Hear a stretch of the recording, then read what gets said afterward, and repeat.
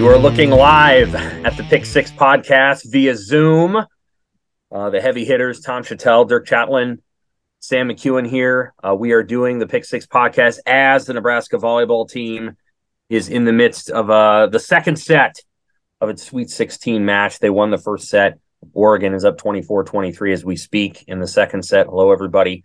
This is the Pick Six podcast for this week, and this is the time that we normally do it. We're doing it over Zoom because there's a looming ice storm that might hit, and so I thank you guys for getting on with me. How are you guys today? Yeah, what's going on in your world? Well, Sam, all the buzz is about Nebraska's high-profile, new, expensive, prestigious, sexy offensive line coach.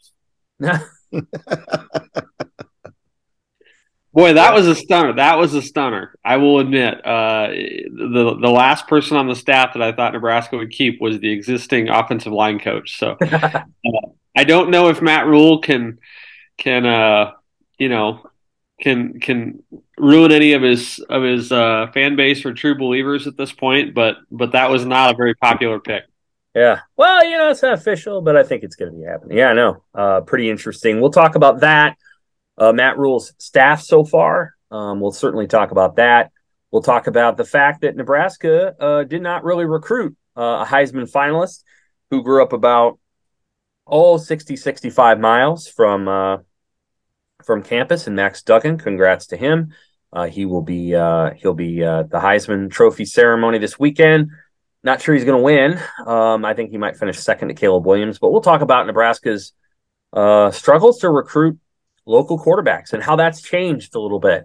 The dynamic of the quality of players that are coming out of here and what that means going forward, whether Matt Rule can change that. I'll talk a little bit about the recruiting weekend. We'll talk a little transfer portal. That'll probably be more me, although these two guys can certainly weigh in. Jaquez Yant has gone into the transfer portal, and I still expect 3 or 4 more to probably hit the portal here. Maybe even a kind of a larger name. You never know whether that'll happen. We'll talk a little Nebraska basketball. They lost to Indiana, but they still beat Creighton. The win did not get erased. They still beat Creighton on Sunday. So that was a big deal for Nebraska, and we'll talk a little bit about that game and what happened and whether that has any bearing on what they can do against Purdue this week. And then we'll give volleyball updates as we go. I want to remind everybody who thank you if you already subscribe to the Omaha World-Herald. If you don't, well, we know that you listen to the podcast. The numbers have been going up in the last couple of months. I think Dirk and Tom have a lot to do with that, and I appreciate their presence here. But we know more people are listening, and we appreciate that, and we want you to subscribe to the Omaha World-Herald. There's you get 26 weeks, 6 months for $1. And there's a lot going on in Nebraska football, especially over the next 6 months. So you're going to want to be a part of that. 26 weeks and $1. Subscribe. You go to www.omaha.com/subscribe. All right, gentlemen, we're going to start with football. Let me see if this second has the second. The second set has been won by Oregon, 26-24. That means it's going to go at least 4 sets, and I'll tell you what, I'm not sure. It could go 5. It could be one of those 3-hour matches on a Thursday morning. Isn't that fun? Okay.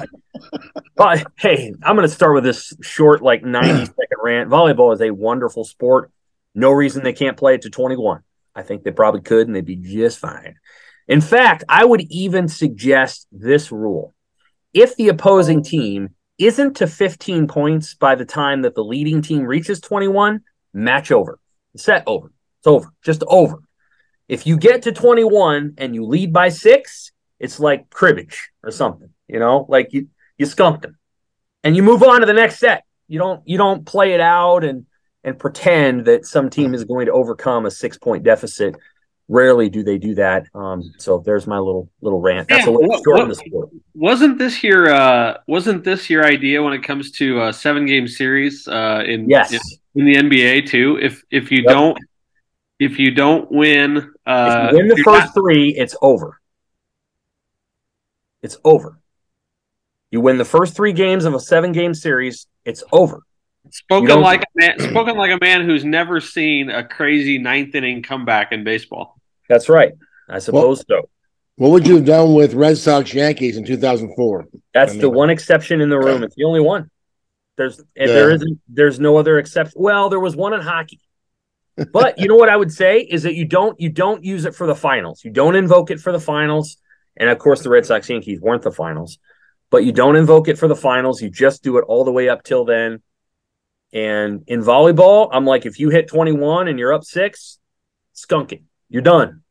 And that would actually improve the quality of play, because I think what happens is a team gets up 22-14 and they're like, we got some time here. We might as well hang out and lose 3 points. And let's have a review. It takes 7 minutes to see if the ball grazed someone's finger, Do you remember when volleyball went all the way to 30 in the early days of rally scoring? Yeah, it was like shoulder slumping.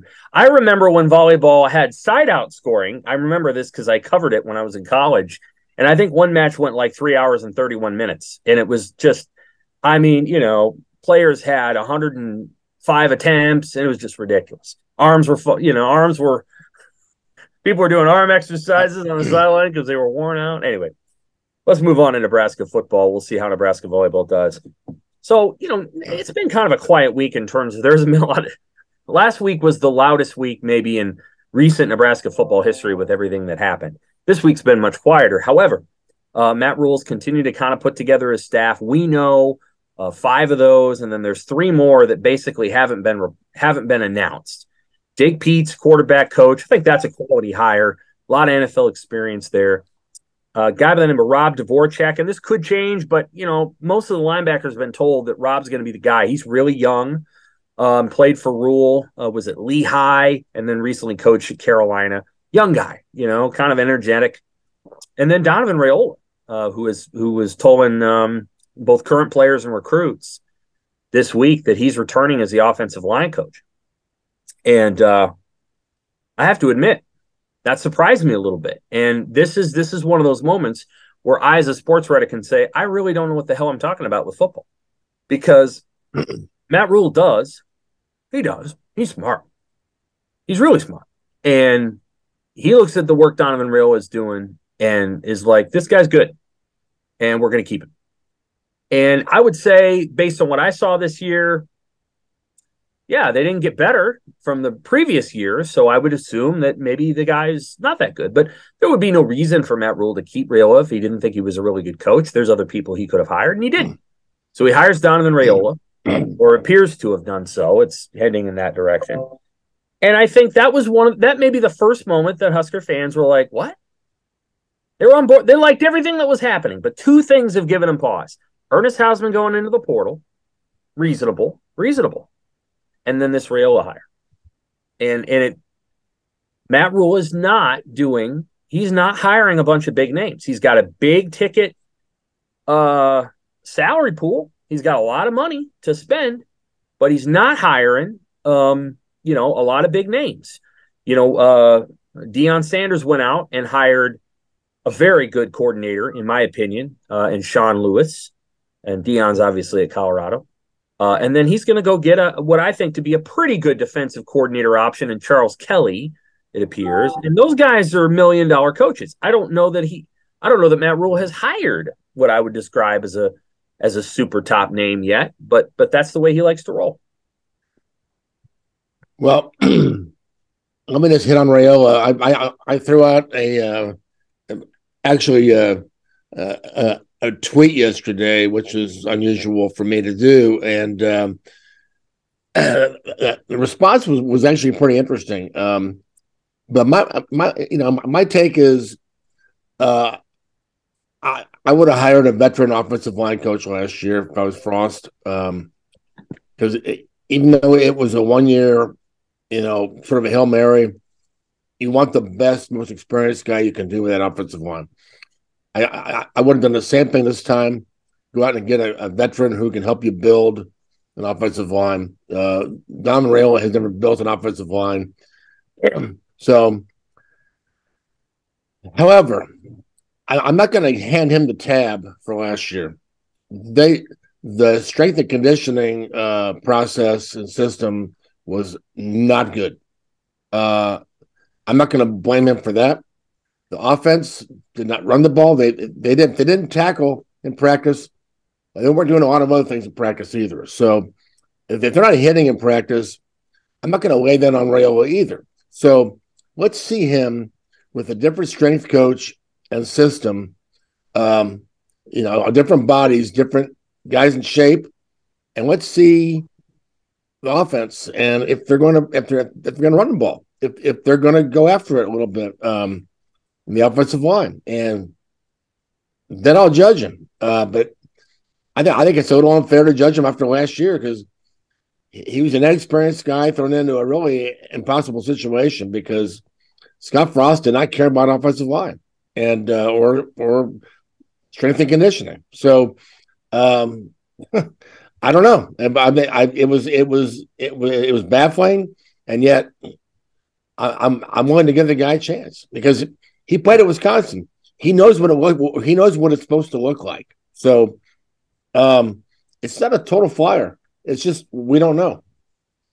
Sam, I think we can separate the two thoughts. Okay, one, there's a possibility that he's going to be a great offensive line coach someday, while also acknowledging that it was an absolute stunner that he kept the job.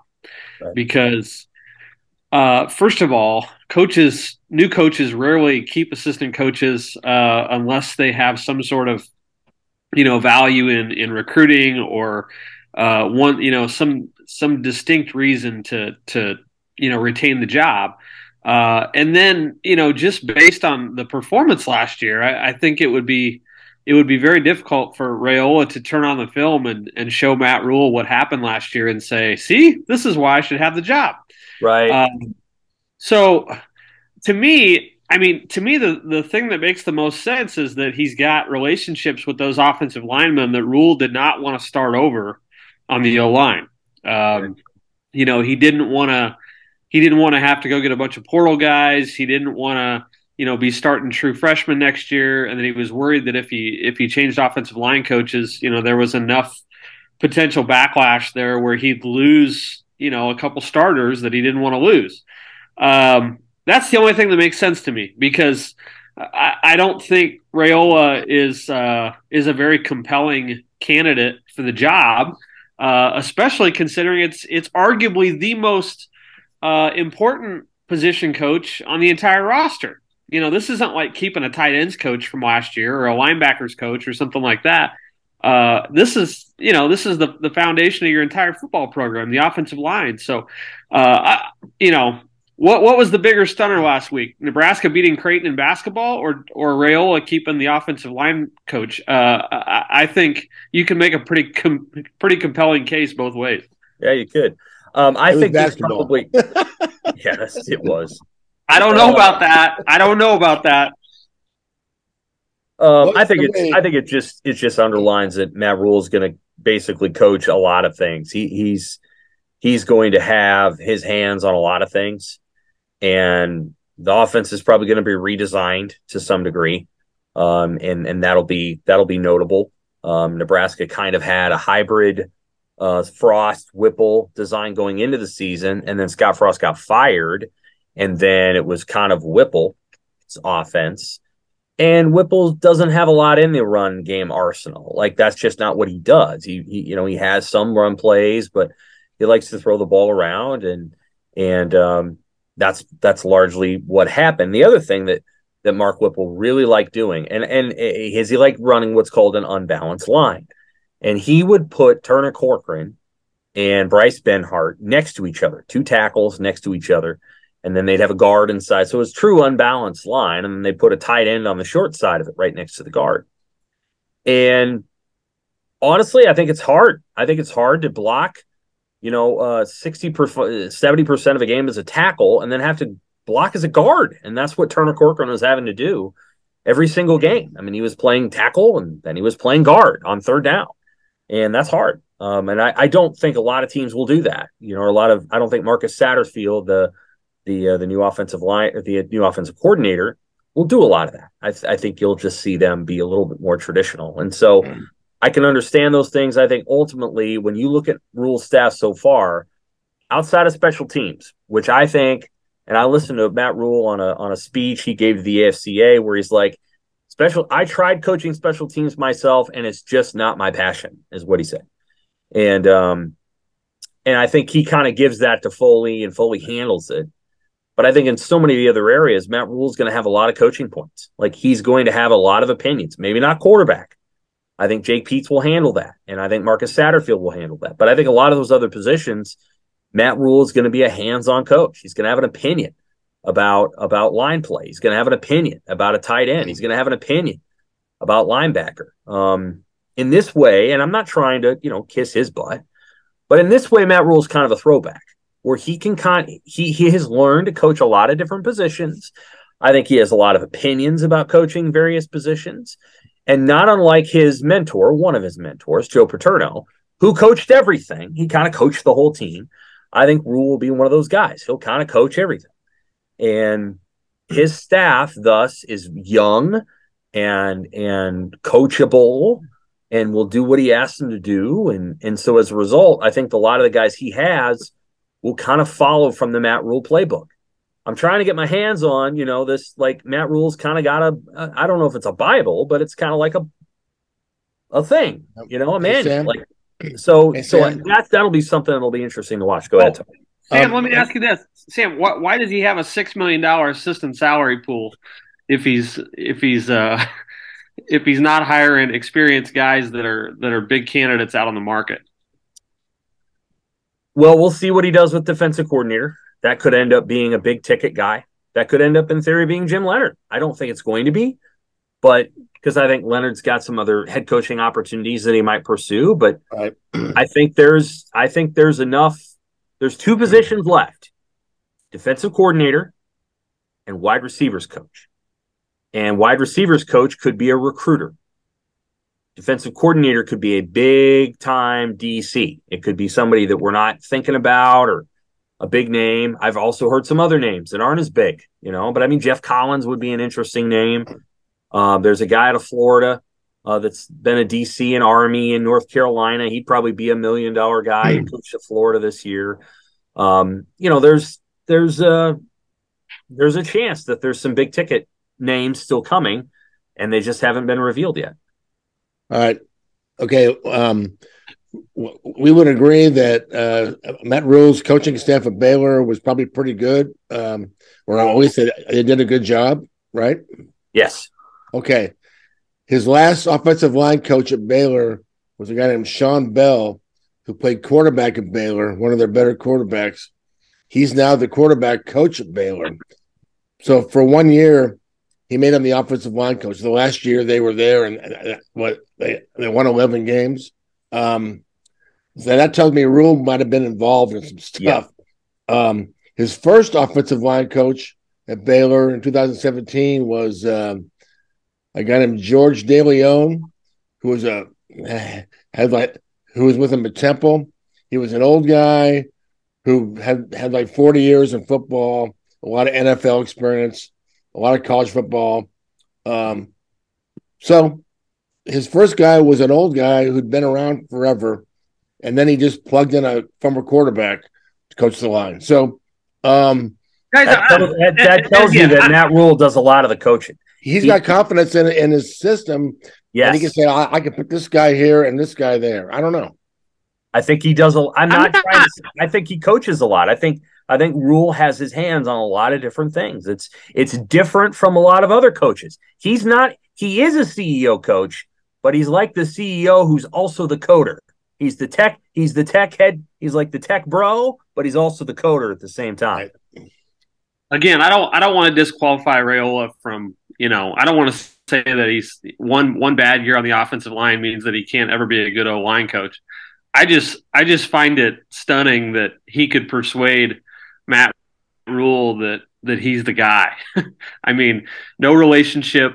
What Nebraska's weak link was last year. I mean, how do you walk into that interview and come out with the job? It's baffling. Well, I don't know, Dirk. It's a great question, and I'm sure we'll find out soon. I want to see a lot of pounding in spring football, and I think the offensive line coach can only do so much. It has to be the offense. It has to be the way they practice. It has to be the athletes they recruit and what kind of shape they're in.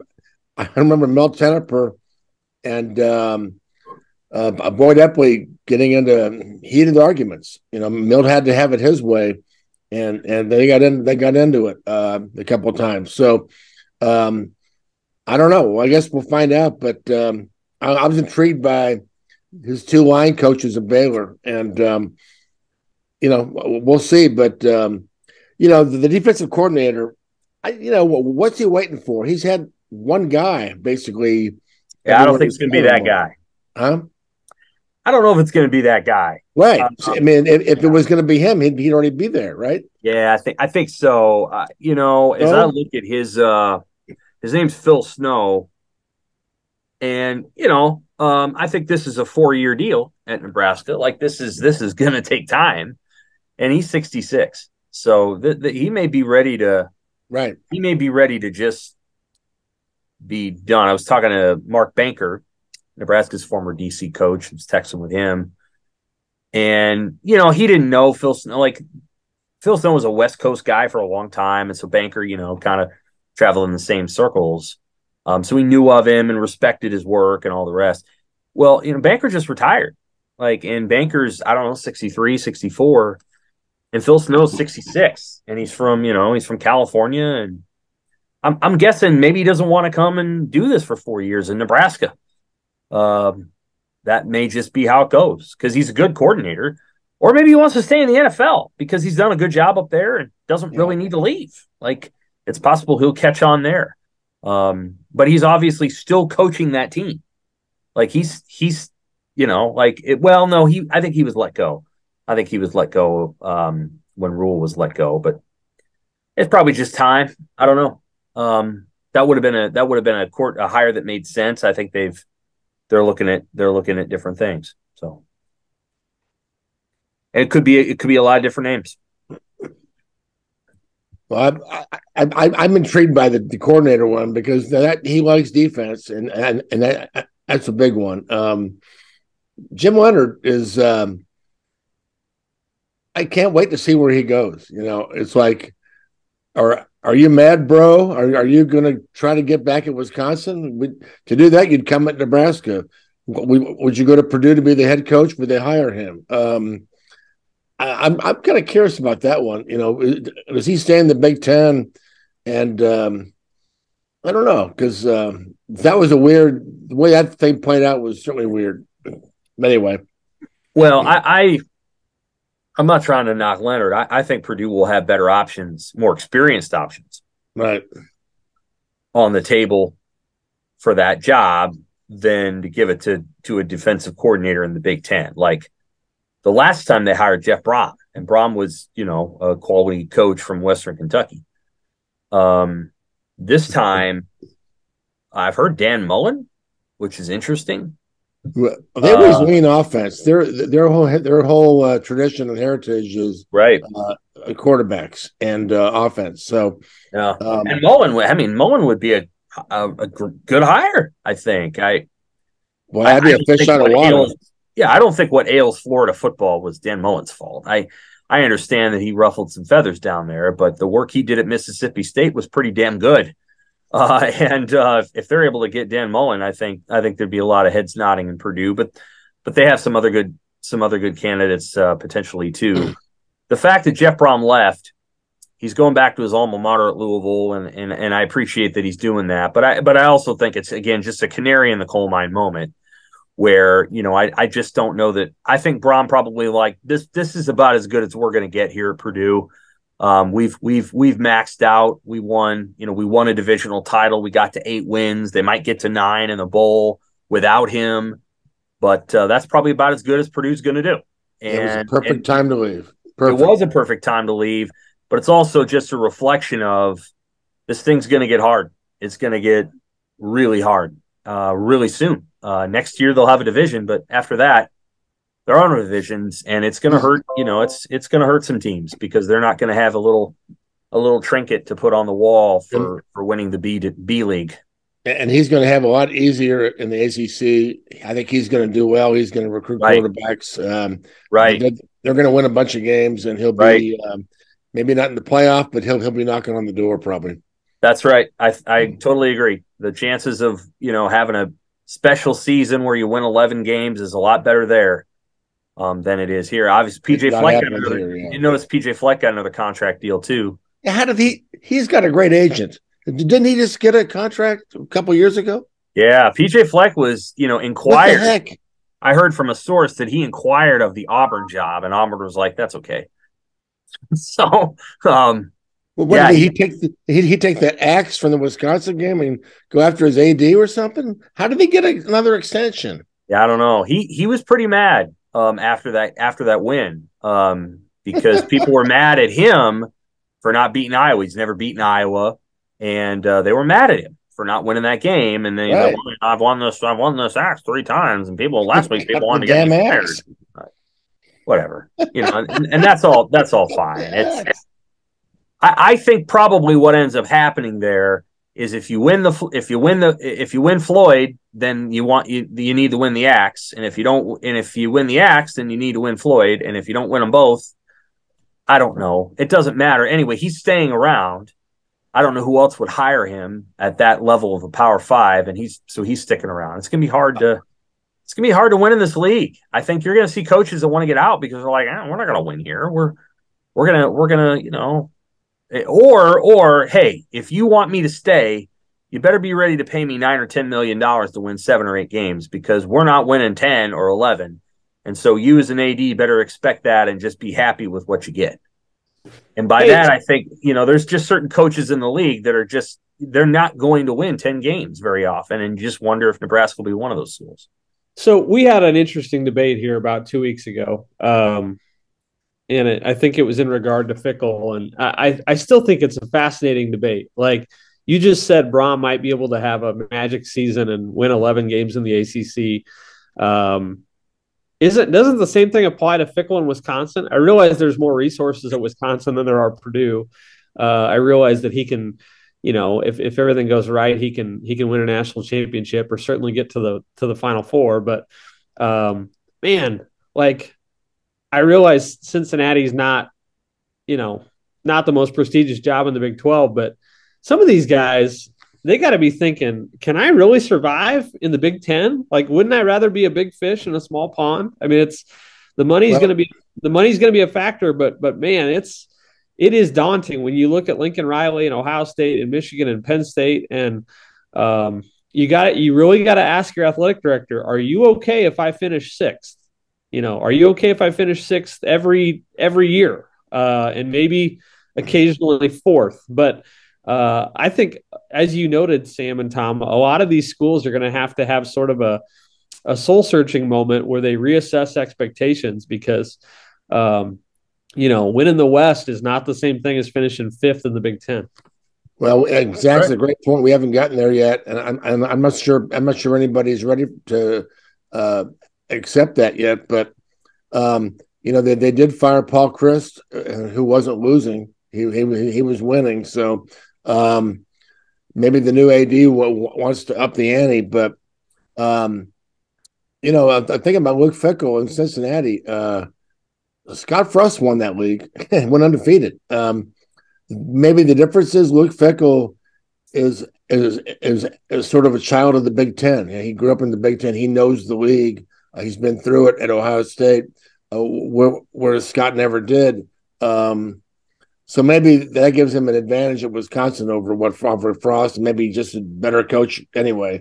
But it'll be something to watch, absolutely, because we've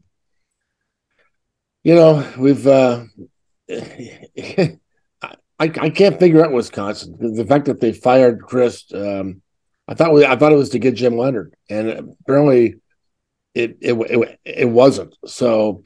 I don't know what they want or what their standard is, but I agree, Dirk. And that question will have to be asked at Lincoln, Nebraska as well. What's going to be good enough? And I believe, I think you guys probably believe it too, that, you get better by being challenged and you get better by being in really good leagues.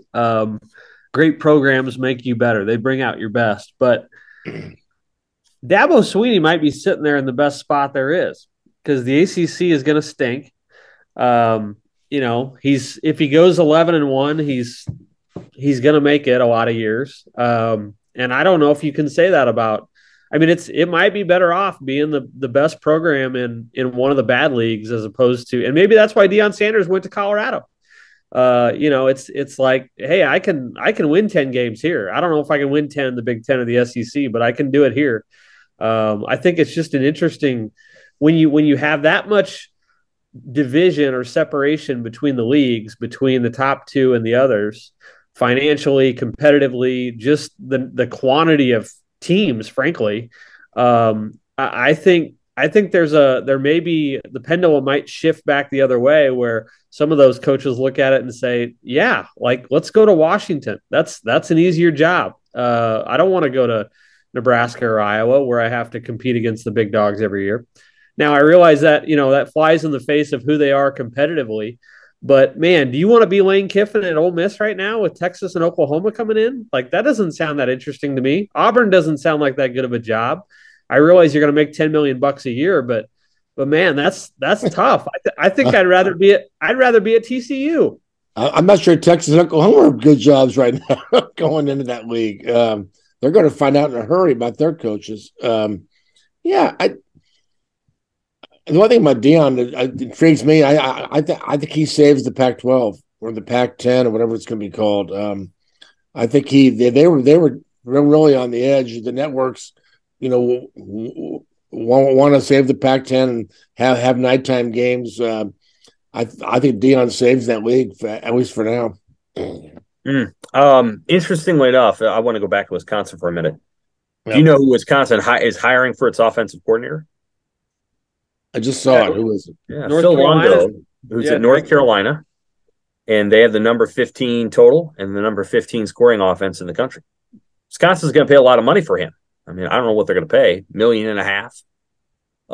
And then Fickell's bringing, Jim Tressel's nephew, or I can't remember what it is, from Michigan, from Cincinnati, and then the guy was at Michigan State. But anyway, we don't need to get down a rabbit hole. But the bottom line is, the coordinators at Wisconsin are going to be top of the line. And they're going to be pretty good. And the way that Fickell is doing this is much more traditional. He's going and getting assistants, that are high level, that have won a lot, and Matt Rule's doing a different path. And it'll just be really interesting to watch. As far as Deion's concerned, that's going to be his first home game is against Nebraska. Tickets are going for $400 online right now, which makes sense.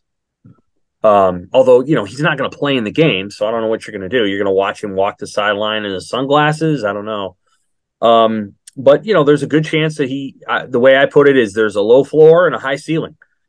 He could go there and things could go really poorly, but they could go really good too. And you could potentially win big, and then he leaves because he's probably not going to stay in Colorado forever. Who cares? You know what though? Yeah, I don't have an existential concern over what Colorado does, but the point being that they made an interesting hire in the sense that they went for that it's not a long-term play. I mean, it's just not. It's Bob Huggins at K-State for basketball is what it is. It's a we need to get this thing going, and we have no idea how long he's going to be here. But in the meantime, we're gonna film him talking to the team for 15 minutes and telling him anybody who doesn't want to stick can get the hell out. Like it's like I love the hire. Who filmed that was a great hire for the players? Yeah. Hey, didn't you just describe Matt Rule in Nebraska? No, I did not. A great connector who talks a great game, would feel just as comfortable at a pulpit as he would, standing in front of a team. Yeah. And by the way, we have no idea how long he's going to be here. Right. Well, absolutely. The difference being that again, like Sanders is hired, and then they take the cameras into the meeting room, and and he paces back and forth, and he clearly rehearsed the speech. It's a tremendous speech. It belongs in a movie. Sanders is one of the great talkers of sports. And but I mean, you see the expressions of the players, and they're not even into it. Like, it's a great speech, and they can't even get into it because there's cameras there. Hey, and it's just bizarre. It's a bizarre moment. This is an honest statement from me. If Pac-12 Network doesn't do a Hard Knocks with Colorado football, he'll do it. Yeah, they're missing out. Like that might save the Pac-12 Network if they do that. No, that was the whole. Tom's got a great point. That this does help the Pac-12's visibility. No question. That was the whole point of hiring him, was to get Colorado on TV. Yeah, they should have a camera following him everywhere because it'll work. The whole point, they can't lose. This is a no-lose hire. If it flames out, they were flaming out anyway. They weren't there at the bottom. But Nebraska would not. That wouldn't be a good hire for Nebraska. Well, no, because the aspirations at Nebraska are different than Colorado. Nebraska got what they needed because they're in a different conference, and their whole tradition is to build a program and have offensive line, all that stuff. We'll see how that works out. But yeah, it's a different deal. But yeah, I think it's fascinating. And if he leaves, I mean, I'm not sure why Auburn didn't hire him over Hugh Freeze. I mean, I don't, because you have to win games, and you have to win games at Auburn. It can't be who says he won't? I don't know. I'm fascinated by it. I would just that stuff's not going to beat Alabama. It's not like he might beat Alabama, but that's not necessarily he won games at Jackson State. I don't know. I mean, we'll see. We'll see. That's not. And I think he won't out recruit. I mean, he'll out recruit everybody in the Pac-12 except USC, but he won't out coach them. So I don't care who's on his staff. The 15 minutes, that 15-minute speech it's hilarious again because it's a really good speech, but because there's cameras in there, the players have no expression. They're just like, and he's passing back and forth. He's not even looking at him, and it's like out of a movie. And it's supposed to rile them up, and the cameras are there, and the players don't know how to react, and it's quite a moment. Sam, I don't think there's been enough skepticism of Deion Sanders over the last week. I think there's been any. I think there's a lot of issues. I think the national media is just so excited by this that they haven't really asked any difficult questions. But if you're Alabama, I would sure as hell rather see Hugh Freeze walk in there than I would Deion Sanders, because Deion Sanders has a chance to win the recruiting wars against Alabama, and Hugh Freeze does not. So if this truly is I don't know about that. If this truly is the talent acquisition era of college football, which it obviously is, right? Then Deion Sanders is a better hire than Hugh Freeze is, because Deion Sanders can shake up the hierarchy of talent acquisition in the SEC, and Hugh Freeze isn't going to do that. The last point I would make about Matt Rule: if Penn State, if he turns it around, and Penn State offers him a job in 3 years, he's leaving. Rule is leaving, and Nebraska is, I think Nebraska is okay with that, but let's not kid ourselves that Matt Rule is going to be the head coach here for 10 years. Matt Rule he's shown no evidence that he's going to sit in one place for the rest of his career. And that's if he makes it a better place, better job, and he takes off, my hat's off to him. That's how it goes. And you have to have your eyes open on this thing. Yeah. But he's going to make it better. There's a possibility Nebraska goes in there and loses. There's also the chance that Nebraska goes in there and wins by 40, because you don't know what kind of roster Deion will have, and but he's made good coordinator hires. What else can you say? They've got what kind of roster Nebraska's going to have. We don't. Who's the quarterback? Casey Thompson. Deion Sanders has assembled a better staff than Matt Rule has so far. Higher profile staff, yeah. Yep. Yeah. At this point, we've done this so many times with coaches and this, that, and the other, that I think the best role for me is just to figure out why they made the decisions they made than necessarily say this is great or this is great. The two highest profile coordinator hires that Nebraska has made in the last 10 years were Bob Diaco and Mark Whipple. And I think it would be fair to say that neither lived up to their billing. And one of them, Diaco, was an outright disaster. So, you're absolutely on point with that, and I totally agree that we can't, and that's why I'm reluctant to judge the Raiola thing. But if Deion can be, talent acquisition guy and let his coaches coach, I think it can work. And I don't know. I don't know. I don't know if he and Matt Rule are as different as we think they are. Right. They may not be. Yeah, that's possible. Nothing that happened at Jackson State, which was a laudable achievement, has any bearing on Colorado. Jackson State didn't play North Dakota State or South Dakota State, or and I think some of the peers in the SWAC would say, the mission of that league is football, but also development and leadership development, and it's in a way it's more like the Ivy League or something. Like, it's not so it would be kind of like Princeton hiring somebody and then they go out and sign a bunch of 5-stars with NIL money and then they dominate the Ivy League. And so it's just not quite to me. We'll see what. I think there was some frustration within the league of like, well, this isn't really what we do here. We're trying to develop leaders for tomorrow and also play football, but not, sign multi-million-dollar deals and things like that. But that's not the stated mission, nor is it the stated mission of the Ivy League. So Deion Sanders did it differently. There is actually there is proof that a former NFL star can go to a division, whatever you want to call it, division FCS. Jim Harbaugh started his career at the University of San Diego. They didn't play anybody down there. It was that's one of those. It's like the Patriot League or whatever the hell league it is, where it's not real scholarships for football and it's like academic and all that. He won there. He took the job at Stanford, which was right where Colorado was when Jim Harbaugh took it. He turned that around and he became a star. And so there is a precedent. And Jim Harbaugh said it.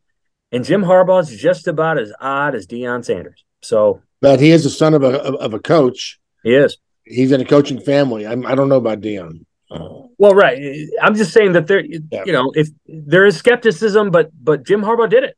He pulled it off, and he went from San Diego where nobody, whatever, and then he went right to Stanford, and Stanford is Colorado in this moment. So we'll see. I do think it's really interesting. Going back to the assistant coaching staff, Deion's ability to bring in high profile coaches, to me, suggests that they believe in him, because I don't think they're making a bunch of money. I mean, Colorado doesn't have a $6 million pool for assistant coaches. The AD didn't even have the money yet. He said it. He hadn't raised the money. Jason Garrett might go to Stanford, and Nebraska volleyball won set 3 against Oregon. So Jason Garrett, the clapper, that'll scare people. Well, that also means that NBC, which starts broadcasting games next year for the Big Ten, has to hire a new analyst. They might want to hire a new play-by-play guy too, because Chris Collinsworth kid is not very good. So I don't know what NBC is planning on doing there, but I hope it's more than what they're doing now. What else we got? You want to go Husker basketball? Let's do that. Yeah, let me talk really briefly about recruiting this weekend. Just really, really briefly. The transfer portal's moving. Nebraska's had, I think, 10 guys that have gone in since last Friday or last Thursday or whatever. Jaquez Yant today. They have a big recruiting weekend coming up. A lot of current commits are going to go down there. Nebraska needs to sort of lock those in. A guy that decommitted, and Malachi Coleman, is going down there tomorrow, 7 miles from his house. And I do think Nebraska can retain him. There's a transfer coming, and Elijah Judy. He's a Texas A&M transfer, and then AJ Cornelius, a transfer from Rhode Island, FCS offensive lineman. If you want to know how important offensive linemen are, AJ Cornelius has about 30 offers in a week. Nebraska was the second one to offer him. He's coming here this weekend. That's a big deal. They have to replace Ben Bramer, which was a big loss in the class. So Andrew Metzger, who Nebraska B-listed earlier, is going to come. He's a Colorado commit who's probably going to be run off by Deion. So he has to find a new place to play. And Nebraska's got a spot for a tight end because, Ben Bramer flipped to Iowa State. Quentin Ives, who's a running back that was kind of connected to Connecticut, where E.J. Barthel was at. I think that's how you pronounce his last name. He's coming this weekend. Arnold Barnes decommitted from Nebraska. Nebraska wasn't going to retain him anyway. So Ives is going to come visit.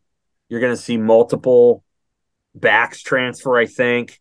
You'll see maybe multiple backs transfer in. There's going to be a lot of movement at certain positions. A good chunk of Nebraska's defensive linemen who didn't play this year are in the portal.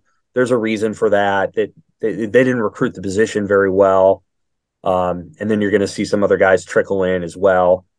The two that hurt a little bit are Ernest Hausman and then Jamari Butler, who went into the portal and is getting good offers. And Nebraska spent 3 years developing Jamari Butler, and now he's going to leave. And when Nebraska took him back in 2020, they took a flyer on him. And they developed him for 2.5 years, built him up in the weight room, all the rest. Now he's ready to have a really good 2 or 3 years of football, and he's going to leave, and that's too bad. Those are probably the two that jump out at you. Jock Gant, I actually think Jock Gant's a pretty good player, but couldn't stay on the field for various reasons. Doesn't really matter that much. I don't anticipate he'll be returning to the Huskers. All right, on to basketball. I wasn't there Sunday. You guys were. What was that like? It was like it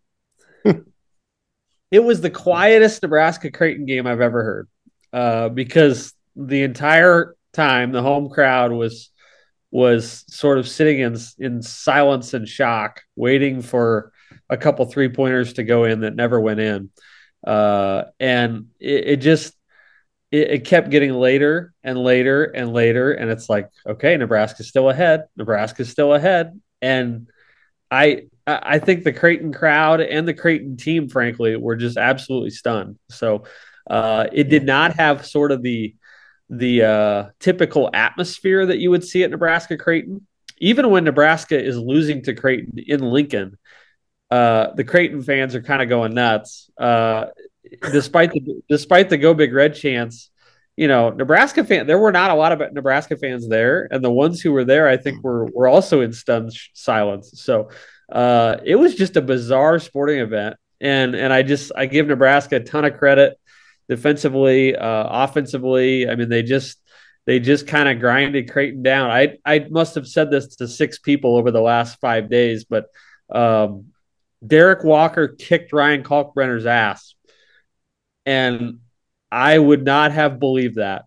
I think it all boils down, frankly, to that sentence right there. So just a weird sporting event. And Tom and I just kept looking at each other like, is this really going to happen?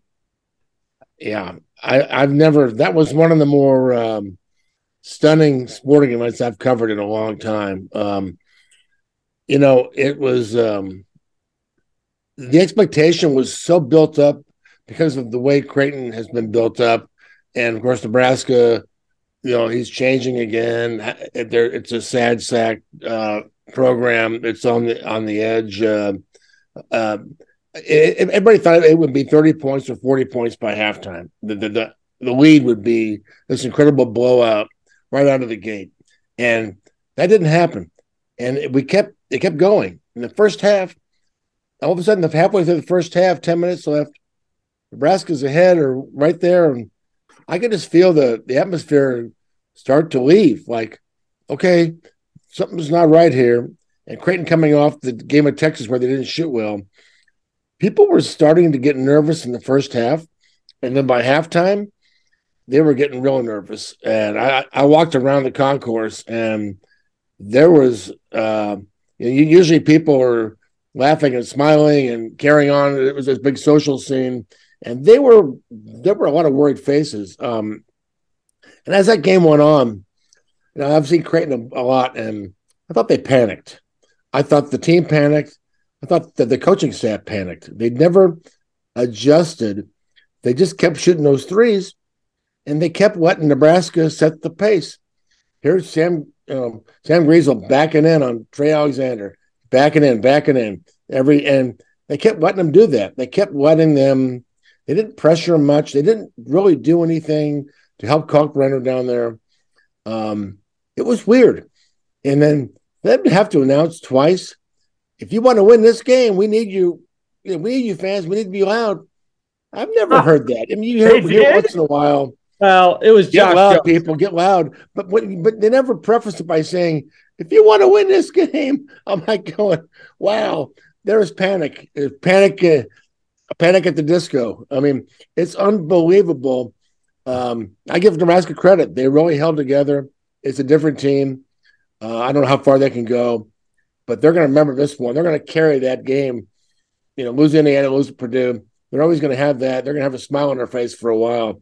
And I'm anxious to see how Creighton goes forward this weekend in Vegas. They've got some adjusting to do. And maybe the expectations were too big. But that's okay, because right now people in the national media have just anointed UConn the new favorite in the Big East. And they've already thrown Creighton aside. Maybe that's what they needed. But they've got to get Kaluma off the three-point line.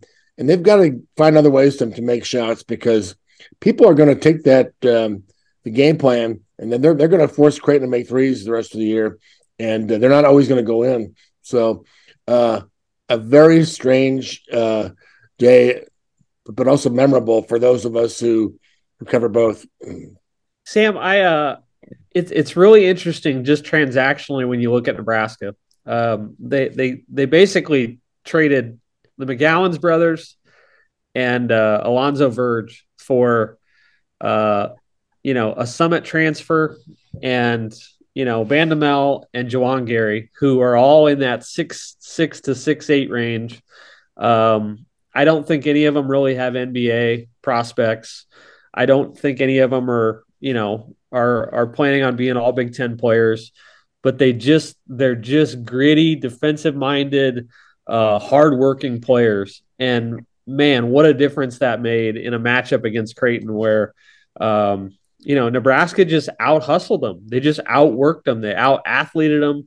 It was really, really impressive. I don't know if Nebraska can play that hard the rest of the year. But man, just you got to admire their effort. And a former Nebraska player reached out to me on Monday and pointed something out that, 15, 20 years ago, when Creighton was dominating this matchup, even, obviously 5 or 10 years ago too, Creighton had a lot of Midwest players who, sort of were very aware of the Nebraska rivalry and what it meant to Creighton. Nebraska often had a lot of guys from spread around the country who couldn't find Creighton on a map. They didn't even know what city it was in. And Creighton, sort of had the psychological edge. And it has shifted where now Creighton thinks of itself in the class of Arizona and Connecticut and Villanova and Arkansas, and they don't care who Nebraska is. Like, what is the University of Nebraska to them?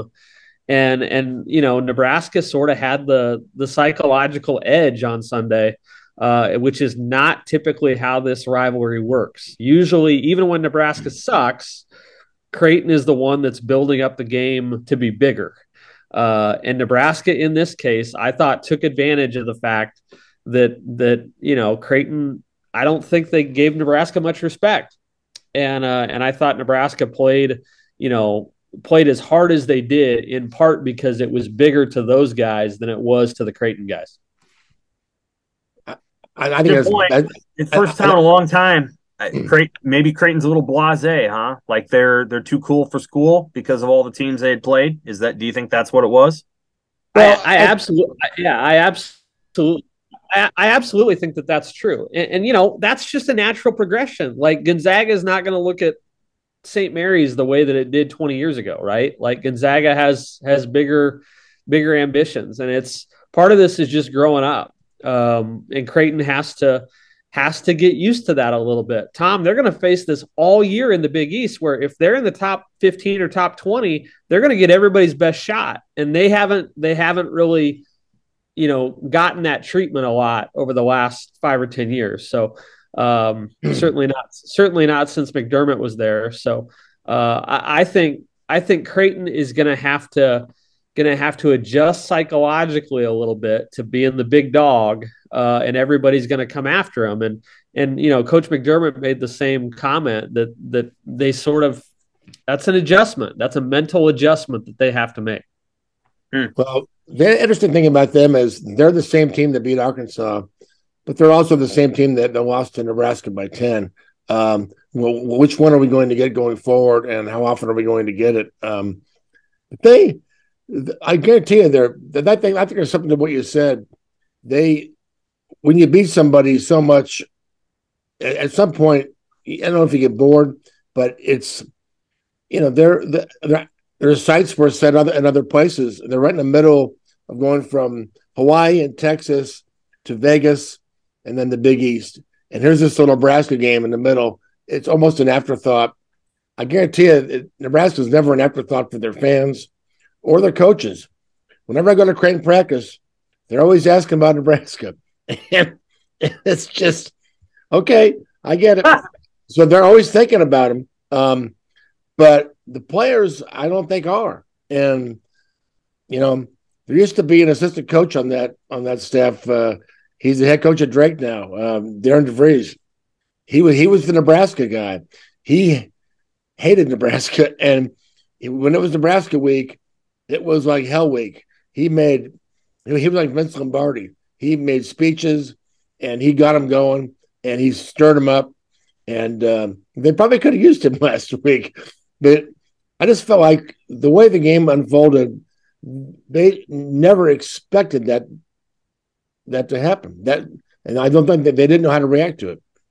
Well, and Sam's been beating this drum for a while now, but Fred Hoiberg has finally leaned into defense and grit and sort of playing like Tim Miles and Doc Sadler did. And I wasn't sure they could pull that off from an identity standpoint. I thought it would, that was sort of desperately throwing your last option at the wall. But boy, it sure looked like it was sustainable on Sunday against Creighton, where you could throw a bunch of guys out there who were 6'6" to 6'8", and just let them fly around, and you can muck up the game enough to win a low scoring affair. So I was really impressed that Fred Hoiberg did that. I still think they're, one or two players short. Offensively, they're going to have some bad nights. And I think they're going to struggle with 7-4 Zach Edey on Saturday against Purdue. But, I think if you can give Hoiberg a little bit of grace, and I haven't done much of that, and I think there's good reason why I haven't done much of that, but he may have sort of discovered a new template here for Nebraska basketball. And the irony is it's a very old template that I think Tim Miles and Doc Sadler would have probably told him you have to play that way if you're going to win here. Yeah, they're not going to beat Purdue. If they did, man, that would be really quite an achievement. Purdue's so well coached.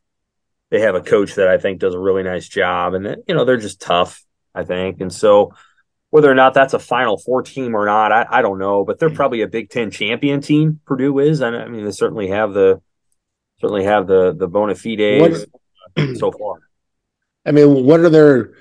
Yeah, I'm going to go Saturday, and I don't expect them to win, but I didn't expect them to win last Sunday either. But what's their record going to be against the other teams in the Big Ten that are the middle of the pack, the ones toward the bottom? Can they beat K-State and Kansas City, which will be semi-neutral? I mean, these are the games I'm kind of curious about. What does the AD think? Interestingly, AD spoke last week. Trevor Alberts did a video where he gave black shirts to two of the Huskers. So he actually kind of tipped his hand toward basketball. He's very excited about the game, and so. I think maybe things have kind of calmed down a little bit. We'll see. All right, we're going to get out here on this, talking about quarterbacks, right? So there's rumblings. We're trying to confirm this right now, but rumblings that Nebraska may host a transfer quarterback this weekend. and that is Georgia Tech quarterback Jeff Sims. Now, Jeff, I don't know if you guys have watched this guy at all, but he's a dual threat and kind of a taller guy. I wouldn't describe him as a I don't know, NFL quarterback or like a drop back passer, but was a pretty good player at Georgia Tech. And Georgia Tech wasn't very good. Their head coach got fired, but I don't know that was his fault. 30 career touchdowns, 23 career interceptions, 57% passer, which isn't great. You want it to be 60 or above. But, a 3-year starter. They didn't throw the ball a ton. They weren't a big throwing team. And he can run. He's a good runner. He's actually a really good runner.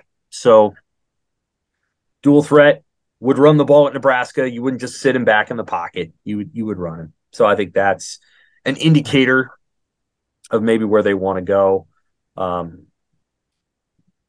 He may have other stops that he wants to make too, but Nebraska's at least the first one. Who do you like for the Heisman Saturday night? Caleb Williams. And yeah, we should mention this briefly. Max Duggan from Council Bluffs. Good luck to him. Nebraska didn't recruit him very hard. He was in the class of 2019. I've got a photo of him surrounded by Nebraska commits. Garrett Nelson, Ethan Piper, Chris Hickman. I don't have it right in front of me, but there were 5. Nick Henrich, and then there was a 5th one who I can't remember, who was a Nebraska commit in that class, and they're just surrounding him. And then there's Max, and we shot it at Kennefic Park over there, the Union Pacific Park. And congrats to him. Nebraska just does not recruit local quarterbacks very well. Zane Flores is going to Oklahoma State. Mike Gundy was here this week to chat with him. So, boy, that'll change. They really missed one there. I was hoping Avery Martinez would have played last Saturday, so we could have seen. And I guess we saw it a little bit earlier when they played back in October. But Adrian versus Max. When you say, Nebraska didn't get in on Max, but they already had Adrian. I mean, who would you rather have? I guess. I don't know if Max. How would he have fit in with Scott Frost's offense? Is Sonny Dykes a better fit for him? It's a great question. I don't know.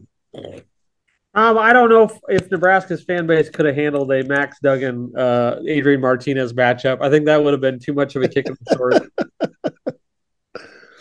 Well, good for Adrian. He's going to be in the Sugar Bowl.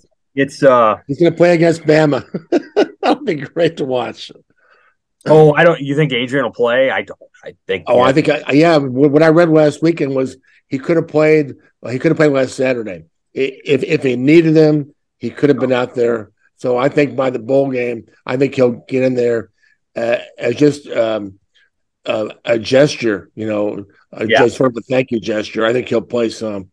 Yeah, I think that's the way it goes. He's had a terrific career, and again, I think Adrian.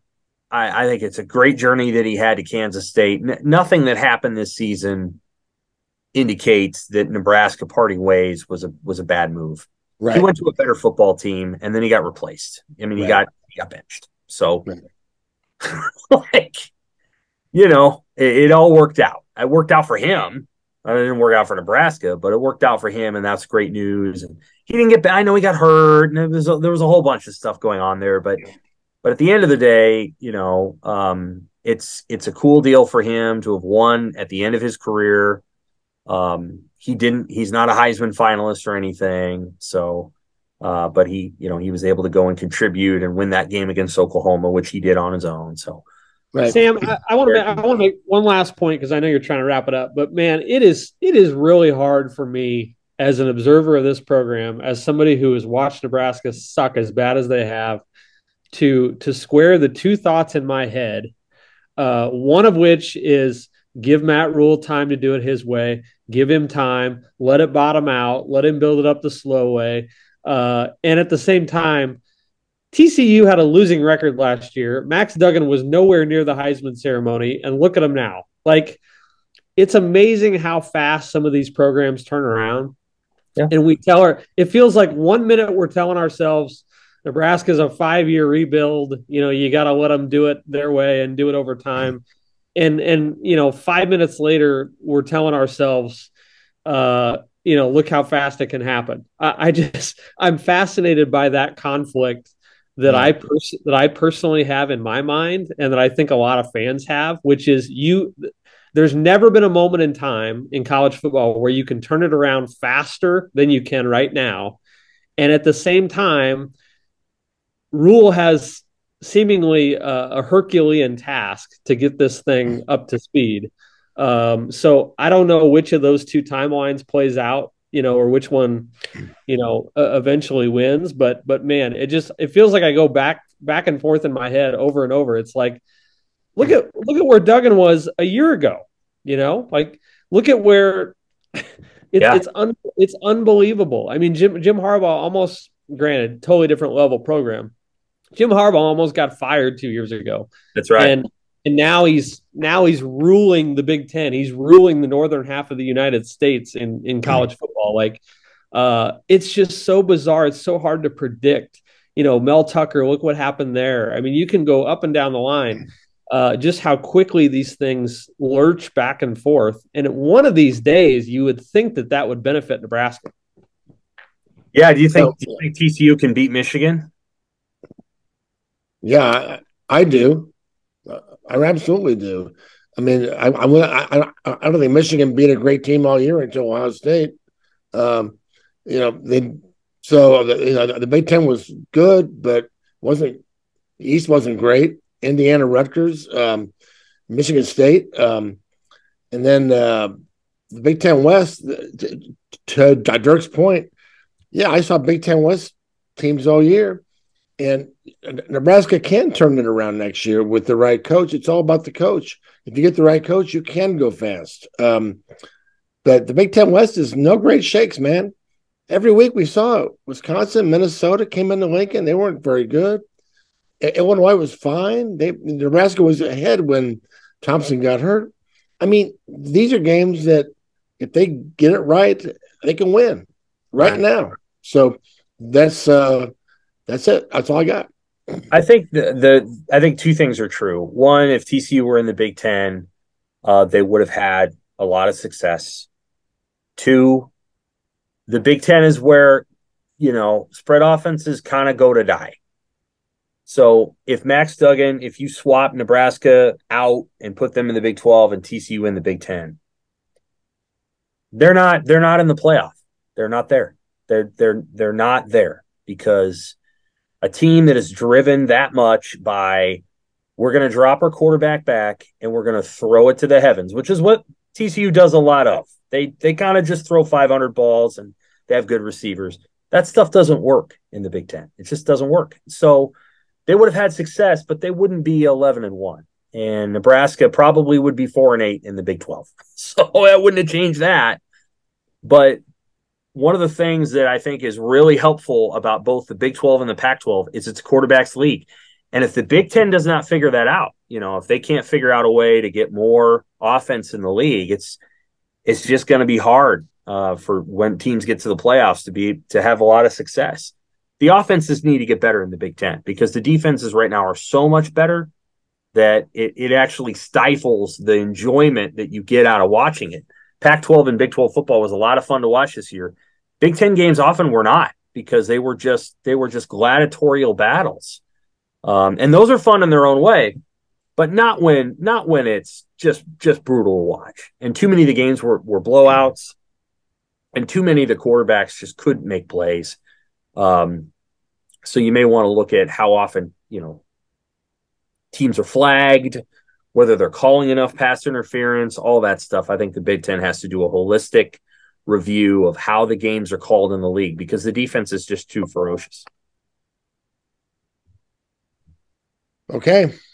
All right. I know I'm stating the obvious here, but holy cow, the Pac-12 and Big 12 were so much more fun to watch on a weekly basis. I mean, the Big Ten games. They're terrible. They're boring. They were terrible this year. They were absolutely terrible this year. Some of it's how the game's called. You can look at the penalty numbers and you'll see. Part of that Yeah, part of that was because Ohio State and Michigan were so far above everybody else that you didn't have a lot of competitive games at the top. But man, I would have so much rather watched Utah UCLA than Wisconsin Purdue. Holy cow! It's not even a contest. That's right. I think it's part of it, and part of it's the weather. There's domes in the Big 12. There's good weather in many parts of the Pac-12. I know not everywhere, but many parts. And once it hits November in the Big 10, it's brutal. So maybe there aren't domes in the Big 12. I don't know, but the weather in the Big 12 is way better. It just is, and it helps the overall quality of play. And if you look at the number of defensive penalties in the Big 10, it's just some of these defenses are awful, and they never got flagged because they can just do all kinds of stuff. So that is our week. Let's see. Nebraska volleyball up 20-18 in set 4 over Oregon. Looks like Allie Batenhorst is having one hell of a match, maybe one of the best matches of her career, as is Lindsey Krause. And we'll see if Nebraska pulls it off. For Dirk and Tom, I'm Sam. That's this week. Maybe next week we'll be talking about Nebraska volleyball in the Final Four. I guess we'll find out.